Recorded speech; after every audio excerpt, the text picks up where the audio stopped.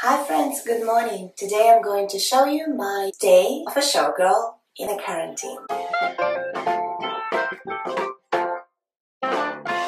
I have booked a show that is going to go live tomorrow, Monday, and I have to send the video of me go-go dancing to one of my favorite jazz bands in New York City, Svetlana and the Delancey Five.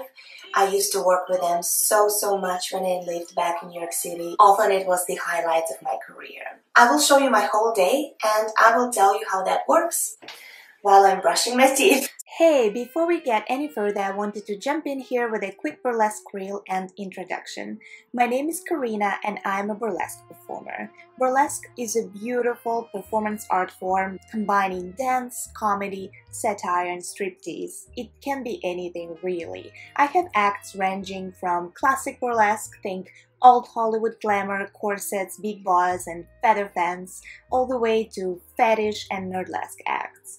I did burlesque full-time for several years in New York City and all over the country where I performed in hundreds of shows. Like many other burlesque performers, I also did a lot of gigs as an art model, secret girl, and vintage go-go dancer, which is exactly the type of a gig I am preparing for in this video.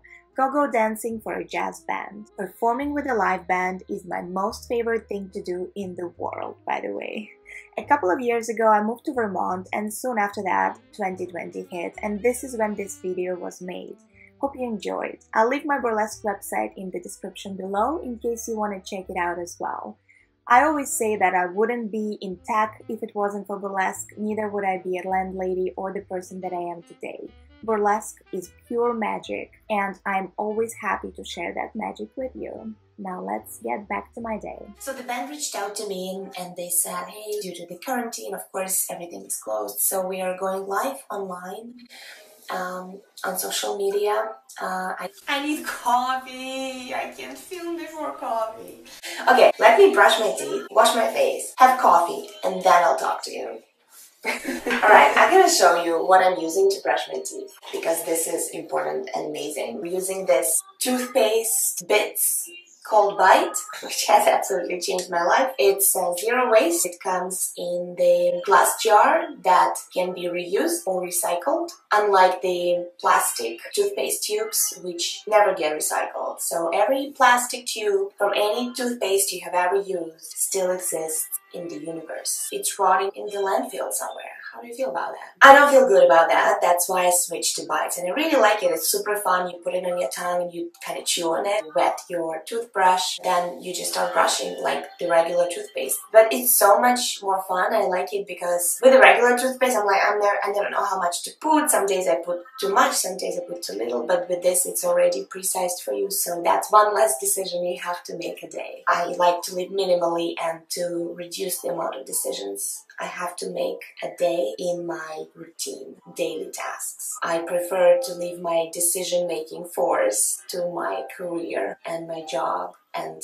things that truly matter. Washing my face, and if you can hear music in the background, this is the band's music that they sent me. So I'm listening. While I'm listening, I'm noticing the songs that I like the most and that I think fit the best for the go-go. I would say the music that I would choose for the go-go set is completely different from the music I would choose for my regular burlesque act. I'm looking for very specific things. Now I'm gonna moisturize my face, and this is my favorite thing in the world, Yay for Earth face lotion. It is amazing and incredible, and if you have ever used Egyptian magic lotion or something like that, this is very similar to it. I know a lot of showgirls love that Egyptian magic lotion. They would say that it makes them like 20 years younger, and you can put it on your butt and on your thighs and just everywhere. It does magic to your skin, but that one comes in the plastic and this one comes in glass jar and has a tin lid, so fully recyclable, fully reusable, zero waste, and that is important. Also, this jar that I showed you, I think it's gonna last me for about 2 years. I only use it for face right now. When I use it, it's like that much. This is great. Now I'm full of shame because this is probably the most wasteful thing I use in my daily routine. Ear swaps. So I asked you if you know a more sustainable option for these guys. Please let me know down below in the comments. I'm always open and always looking for sustainable products to switch to. Oh, don't you know that like there's like a G spot inside your ear and you hit it and it's so good. Excuse me.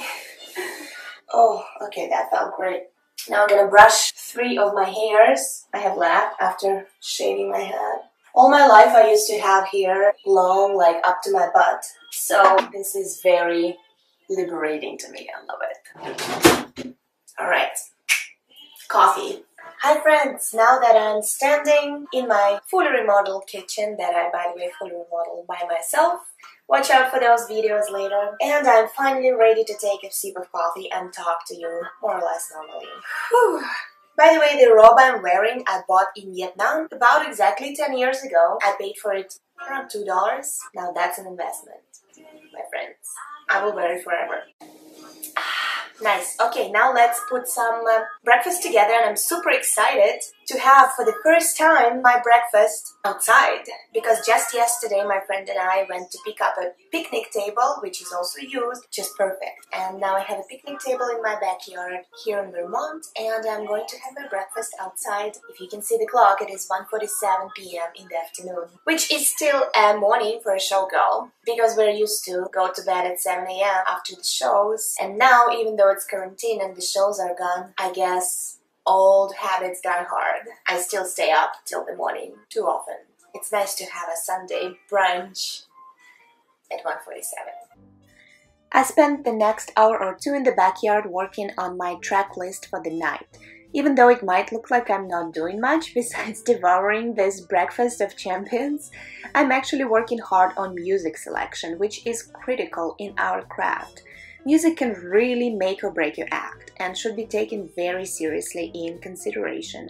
When I first started performing, my acts were inspired by specific songs, and I would build an entire routine around it.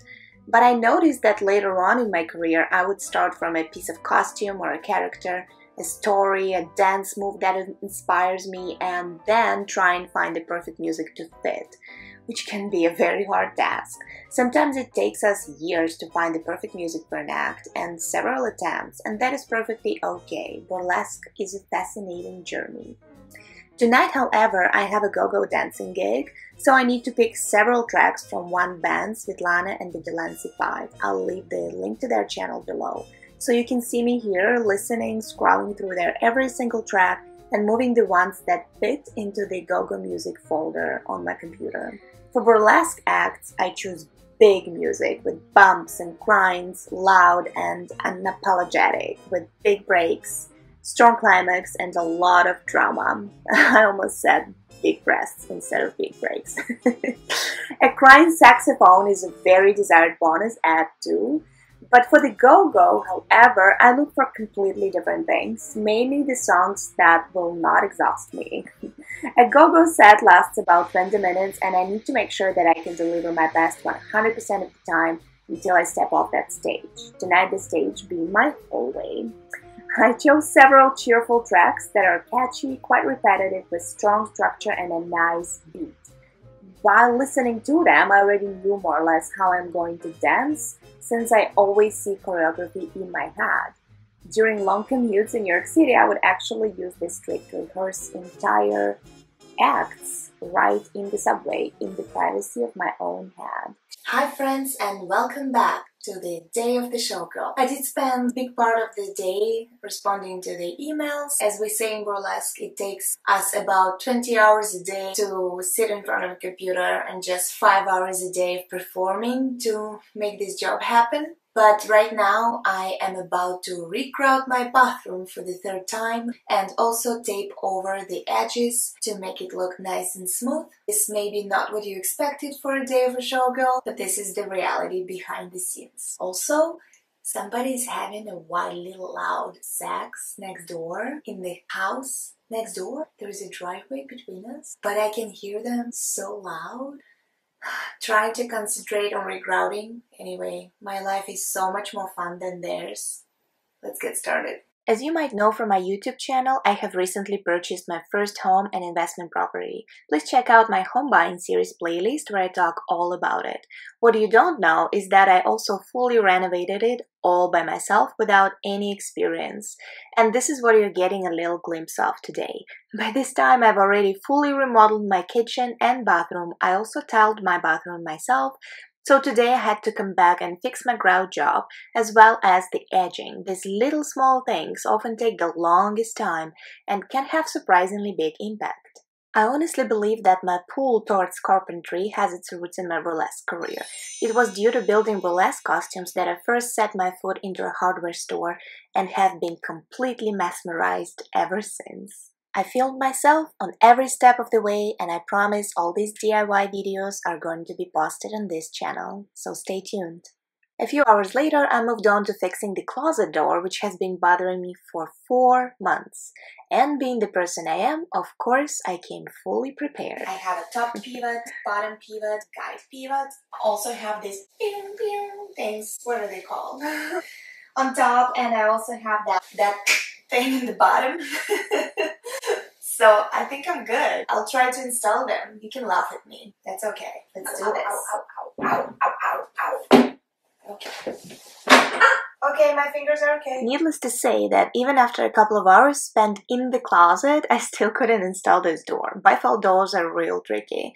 But I came back the next day and finally figured it out. I included here the spoiler alert from the future for you to see what that little victory looked like. So the secret was you have to tune up the bottom pivot, you kids.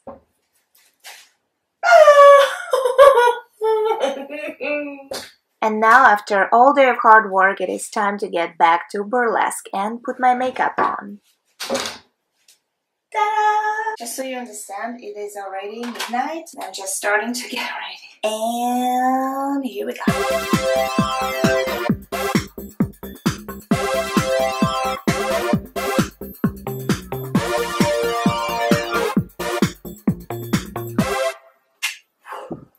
I actually filmed an entire Showgirl makeup tutorial as well, where I explain how I do my stage makeup, hair, apply eyelashes, and do the famous glitter lips. I will be posting it as a separate video next week, so please make sure to subscribe to my channel and hit the notification bell so you do not miss it. I hope you like my look. I should do that thing now. Hi friends, now I'm quickly gonna show you what I'm going to wear. I decided to stick with black and gold. So this is the collar neck piece I'm going to wear. Beautiful body harness. It was made by Delilah, and then I hand sewn this beautiful gold applique on it. It goes like this, and then it crosses here, and I normally wear it with the pasties. Sexy. My main piece is going to be this flapper piece that I also ordered from Etsy. It was also made by Showgirl. It's a little confusing, sometimes hard to get into it, especially if you're in a rush changing costumes. But it goes like this, around here, here, and around your neck. I'll show you how it looks in a second. I think I will need pasties under it because it's a little transparent. However, because I will be so far from the camera, nobody will know except for you. I might also wear these gold gloves. I would prefer to wear black gloves, but I'm too lazy to look for them now, so these were in the bag. I might wear them. I also might wear this skirt on top. It is a part of my costume for this act, and then I remove it. I think I might put it on today just because this event is PG-13, I would say. And I think it's fun for go-go dancing because you can do a lot of fringe shimming. Last but not least, I'm going to wear these shoes that I personally have rhinestones. Look at this. Look at this.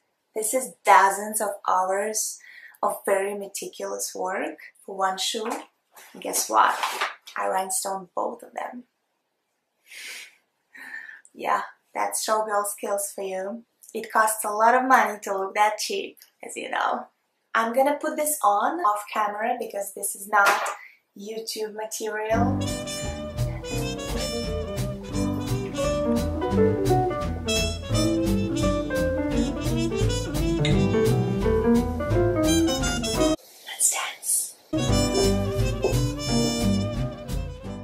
now we're on to the fun part, actual performing, which always takes only about 1% of the time. I was in the middle of renovations, so I set up an imaginary stage in the hallway, which is actually perfect because this is exactly the size of the go-go booth we normally have. Most often we'll go-go dance on top of the bar or literally in the windowsill, and rarely on stage, depending on the venue. For this event, I dressed in my flapper costume, which, by the way, this act accidentally went viral on YouTube with over 1 million views. I hid it for now due to the music copyright claim, but will shortly bring it back for you, so remember to subscribe to my channel. Speaking of copyright, I'm not using the original music here just to be safe, but I will leave the link in the description below for you to check out the band. I chose another jazz song in a very similar style for this video. As you can see, my moves here are very sweet and gentle, so to speak. Every event and venue is different, and so is the style of performing. We always know what is expected, and sometimes we get to be as raunchy as we want, and sometimes we keep it more on the cutesy patootsy kind of side, like I am here. This event is very old New York jazz era situation with live band and swing dancers. It's normally hosted at a real speakeasy and is absolutely phenomenal. I'm always so honored to be a part of this beauty. I will let you enjoy just for a little longer, and then we'll have a bathroom talk. In the meantime, if you are so kind to leave a like and a comment under this video, I will be so happy to hear from you, and this will support my channel immensely. If you're a fellow showgirl, definitely say hi in the comments. I'm working hard on growing my YouTube presence, and you helping out this hardworking gal is always highly appreciated. Kisses!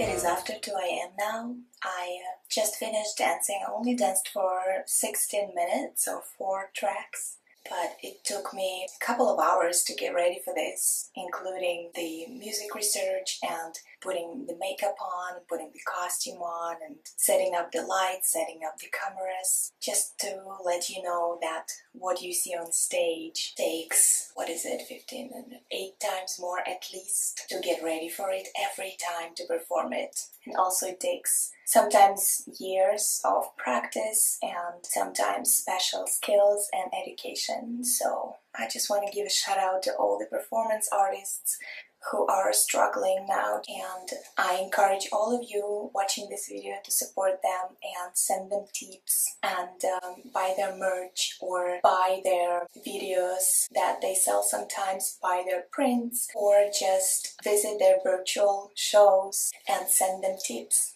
I'm gonna set myself to bed now. First thing I do normally, I take my eyelashes off, which I also loved to do in the train in New York City because, you know, everyone is staring at you. So sometimes I would stare them in the eye and do this.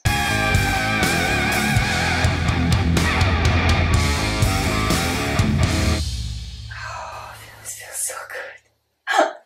It is so weird to have a strange object embedded to your hair, your head, and your scalp. And your eyelashes. Oh, I think that looks cute too. Anyway, I will be washing my face and sending myself to bed. Love you all. Every showgirl takes enormous amounts of selfies. That's kind of our livelihood. Social media. You can tell that I'm in the bathroom, but we are always in the bathrooms because that's often where the dressing rooms are. Does this look real cute?